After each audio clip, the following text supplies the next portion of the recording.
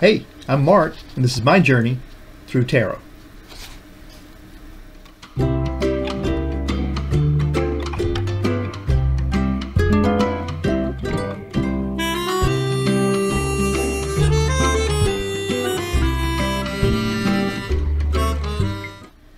You know, I don't know if you guys realize this, but you, the viewers, are my celebrities. You're the whole reason that I do this every day, twice a day, usually if I can. And but I saw something today that made me think about all of the folks out there who watch all of the YouTube channels, me included. And there was some good advice in this article that I saw, and now that I've plagiarized, but not totally. But it was a huge article, a few good points that I thought I'd share, and then I do this reading for you. So here we go. So subscribers, remember, you only have one life. It's not a dress rehearsal. Live each day fully, because you don't know what's around the corner. All stages of your life, fear none. They're all magical. So I'm into 60 of them, and they have been. The hardest one is be yourself. Age with grace. Focus on positive aging instead of anti-aging, and accept changes in your body and in your mind. As you get older, just be yourself. Shine your light. Love and respect those around you the way you want them to love and respect you. Take lots of photos. You'll celebrate them when the people you love are gone, and the photos that are taken of you will be celebrated after you're gone. So remember that. Let go of the anger and let gratitude and joy flood into your life. Those important to you, that you love, show them every single day. Tell them every day that you love them. Get out of a bad relationship fast. You can't change another person, and that might be the best thing you can do for them. Trust your instincts. Never speak badly about yourself, and be kind to yourself.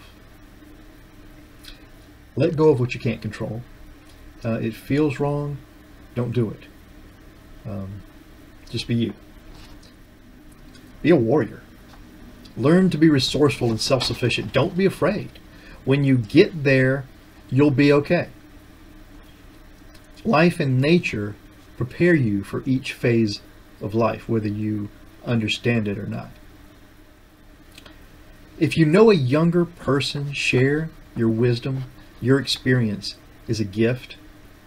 Take off your invisibility cloak and let the world meet the real you, wrinkles and all. Let your life be an inspiration to others.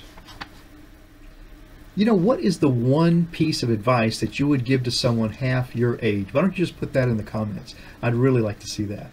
Okay, guys, this one's for you. Okay, just you. I'm going to use the Druidcraft Tarot. These are nice cards. It's always so hard to get them out of the box. I don't know why I don't think about doing this before I turn on the camera.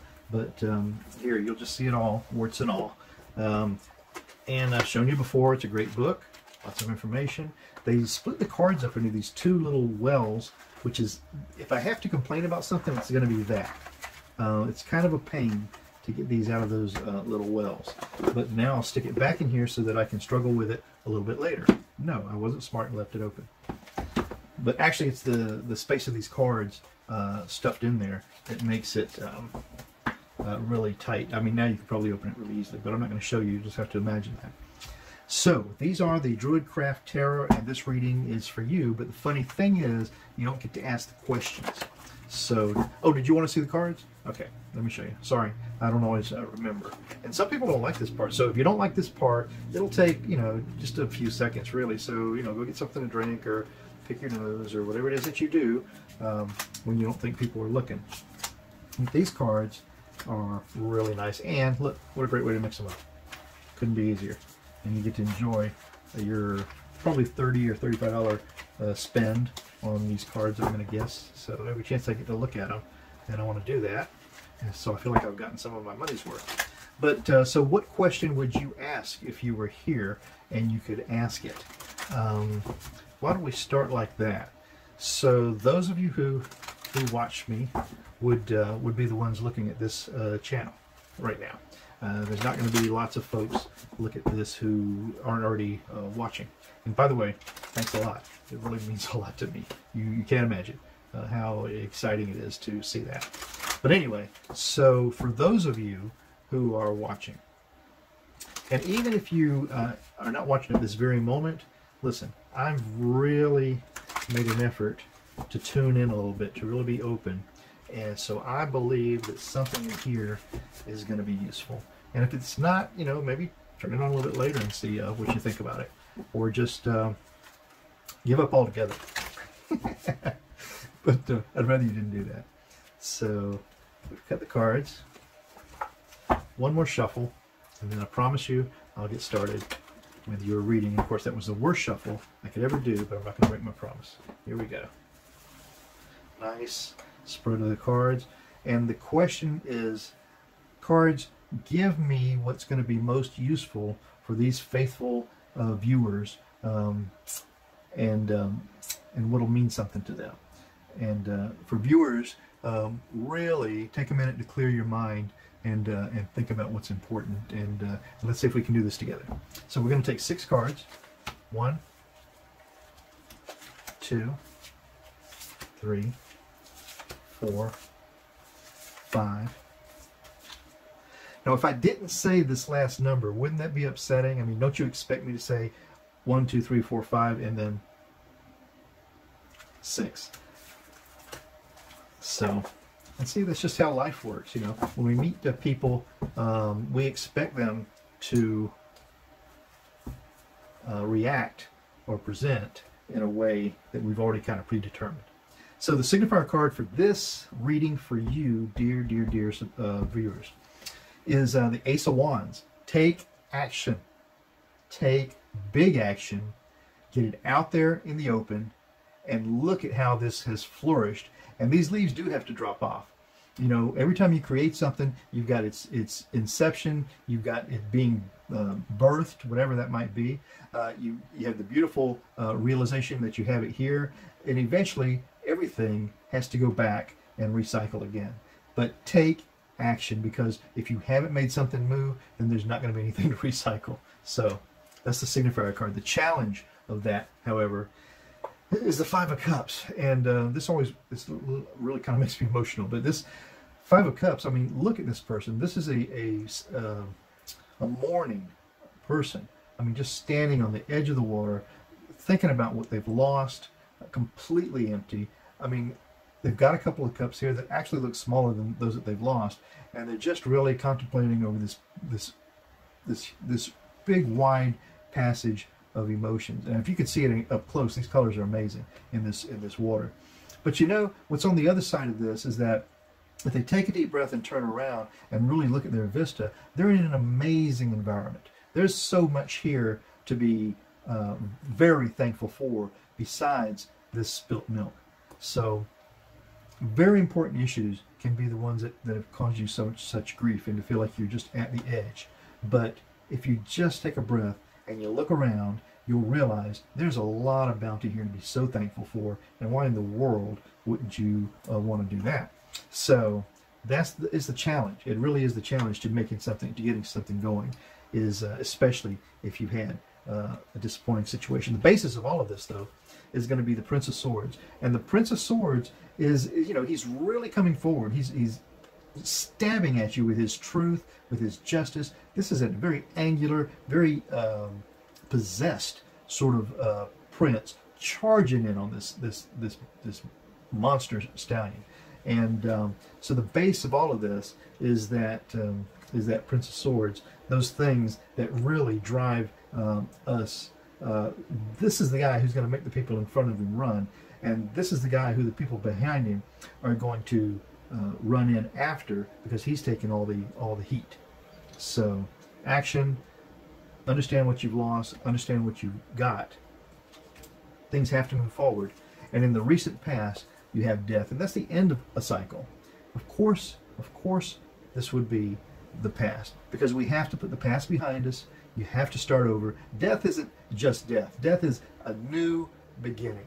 Something new has to come to this. And this crone is actually sort of cherishes this skull that she's got right here. And you can see this spirit kind of wisp up into the sky, and this crow probably really taking flight, and this serpent just waiting for that moment of abandon when this poor old crone isn't looking at what she's doing. But no, this is the past. It's death, and this has to happen. It has to begin a new life.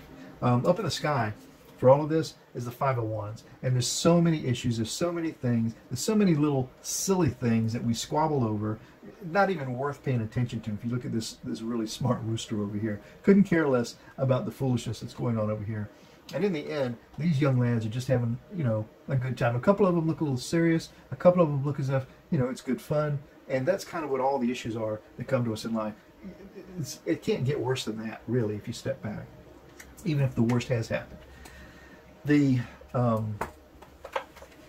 near future for all of this, then, is going to be this card, the 3 of Wands, and you have to plan for the future that you have. The path is clear in front of you. It's a bright sky, and it might be a little dark back here, but move forward, one foot in front of the other one. These are the 3 of Wands. These are fruitful wands. These are saplings getting ready to take bloom. So the future is always, not only it's there, you can't avoid it, but you can look at it and take some inspiration from it. Look at that. So the self of the folks who this reading is, by the way, that's you. What's going on with you? 7 of Pentacles. 7 of Pentacles is, have I done enough?